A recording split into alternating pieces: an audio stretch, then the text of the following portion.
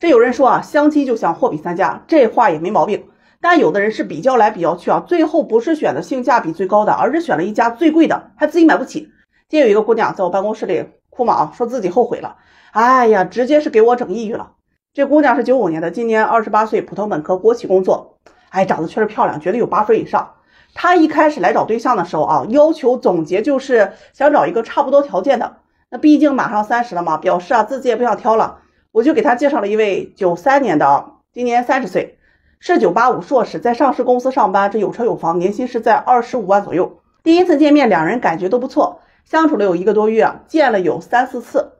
男士呢就跟她表白了，说自己挺喜欢她的。哎，人这姑娘呢绝对不慢热啊，也不钓鱼，说回去考虑2天。好了，第3天，她给男士说呀，哎呀，不好意思，我是慎重的考虑一下啊，觉得我们俩不合适。哎呀，你说这给男士给整懵了啊，谈了1个多月了啊，手都牵了，还让抱了，怎么就不合适了？那我作为中间人呢，我就去问这姑娘原因啊。人这姑娘给的理由就是感觉男士啊还不够优秀，达不到自己的预期。哎呀，我一听啊，是真的给我愣住了啊。咋不优秀了？人有车有房，还是全款，年收入20多万，父母都是体制单位的，那配你学历他也相配吧，这条件是可以了吧？哎，这姑娘就支吾了一下啊，就跟我说，哎呀，就是觉得男士个子有点矮，才175，还有点胖，170多斤，这要是能瘦下20斤啊，那就完美了。另外啊，年薪要是30、40万就满足他要求的优秀了。真的，兄弟们，听完我就给整抑郁了啊！男士这条件在相亲市场上他分分钟就脱单了。你想当县长夫人，你得跟着他从基层干起吧，最少有个10年8年啊！哪有捡县城的馅饼吃得好，人家当县长了，你给看上了。他说自己也不是非要去找什么官二代富二代啊，也不是那种哎呀眼高于顶的女人，想找符合他标准的那种男人。我问他，我说符合你标准的这种男人哈，人家一定也挑的，那你有什么？他说我是有资本的，我长得很漂亮。你看，你把相亲当生意，你出美貌，他出优秀的条件，那公平交易，童叟无欺啊，这个也没什么问题。但是这里面有一个致命的关键，就是你的美貌会消失的，他的优秀一定会随着时间逐年递增的，而你不可能1年比1年要漂亮吧？最后他反正就是我强烈要求换人的，换更优秀一点的。后面真的给他介绍了不少啊，有位国企的管理人，个子挺高，赚的挺多，他觉得男方父母工作不好，介绍个家庭条件好的，他觉得男士啊长得不好看。那介绍个长得好看的家境好的，他觉得男士啊这个性格不行，反正挑了一圈没得挑了啊，他就很委屈的问我，哎呀，为啥就没有优秀的男人？最后一拍大腿反应过来，失策了，还是第一位男士条件可以。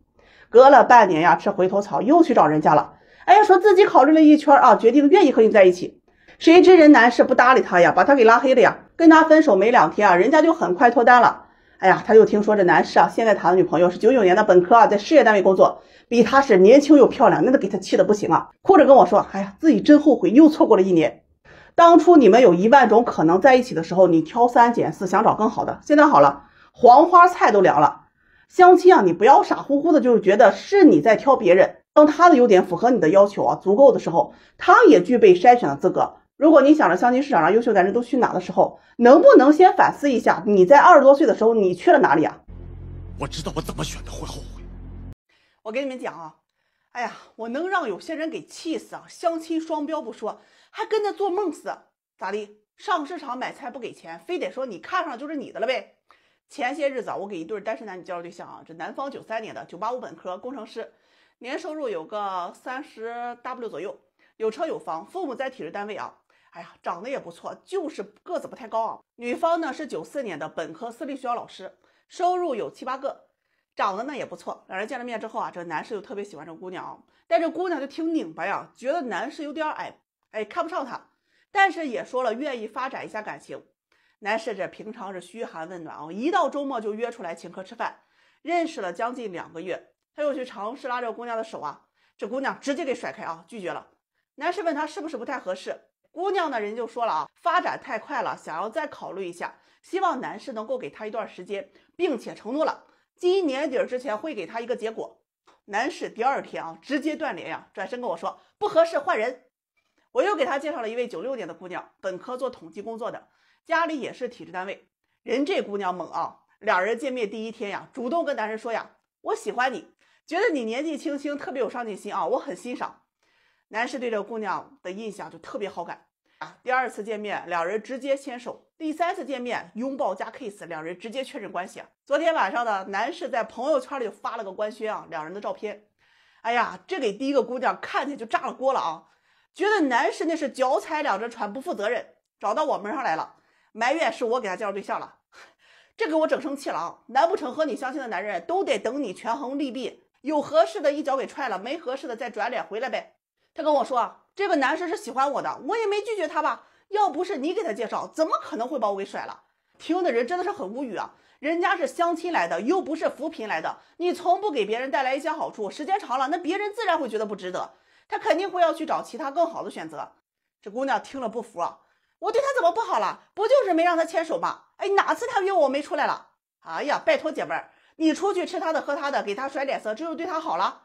那我去服装店买衣服，我看上了件衣服，我就要试一下，结果店员对我是爱答不理，我特别生气转身就走了，去别人家买了。我就这样，谁对我热情我就买谁家的。结果那个店员反而去埋怨我说，你看上了你不买就是你不对了。哎呀，他还委屈说辛苦在店里工作了，你说搞笑不搞笑？这姑娘不服那我也没有拒绝这个男士呀，只是发展太快了，需要一段时间去适应嘛。反而他这么快的找到对象，一开始对我的感情就不纯粹，2个月了呀，还不够你明确的吗？无非就是看不上这个人，还舍不得他这个条件，权衡利弊一下，看看有没有更好的。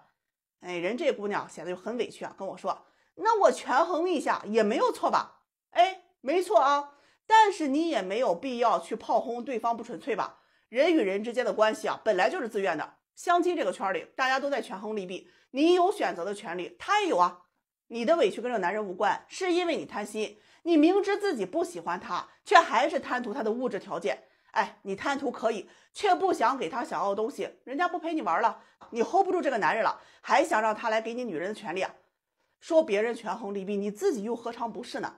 如果他提供不了你想要的东西，大概率你会让他滚蛋吧。奉劝那些在相亲市场上去抱怨为什么对方不选你的主不要去跟这个市场的规则去对抗，权衡利弊大家都是相互的，有时间去抱怨不如多选择花时间把自己打造成即使他权衡了一圈以后依然会心甘情愿选择你的那个人。你还跟他比呀？哎呀，我跟你们讲有个很尴尬的事情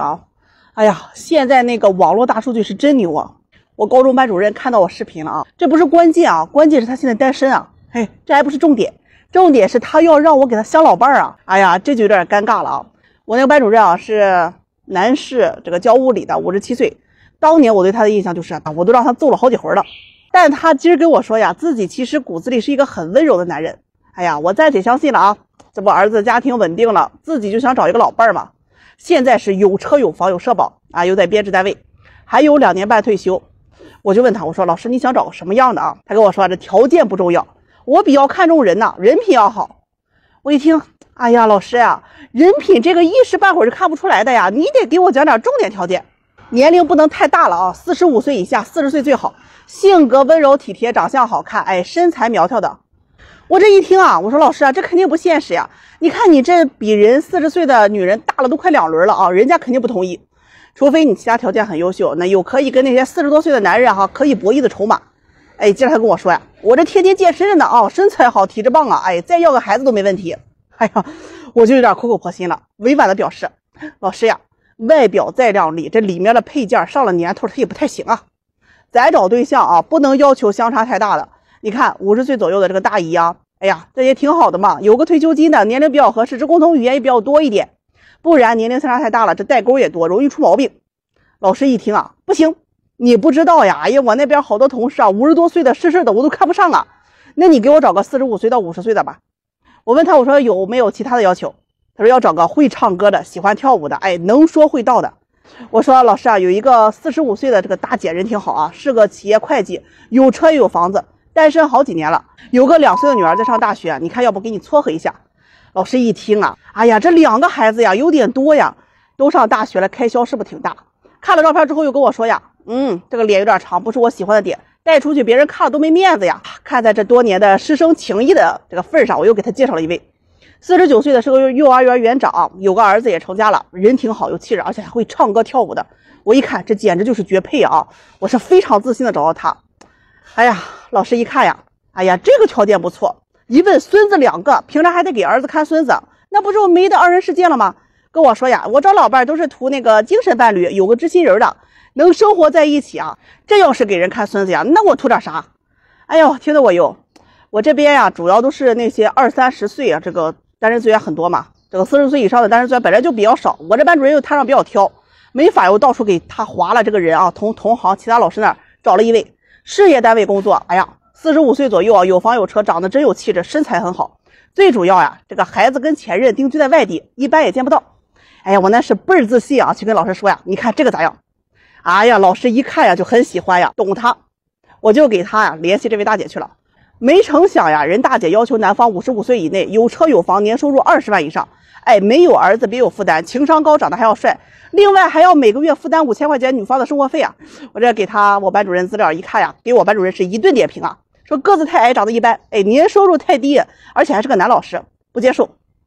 哎呀，收到这回复，说完了，回去得给我老师委婉的说呀，我说人家觉得你年龄差的有点大啊，赚的不太多。好了。哎呀，这把我班主任给气着了，到底那脾气啊又给亮出来了，给这大姨啊一顿输出啊，这女方能耐不大，要求不小。哎，情绪好点了跟我说，小张啊，给我换个人吧，我这人生大事啊就交给你了。哎呀，那一瞬间呀，我是一哆嗦呀，我是欲哭无泪啊。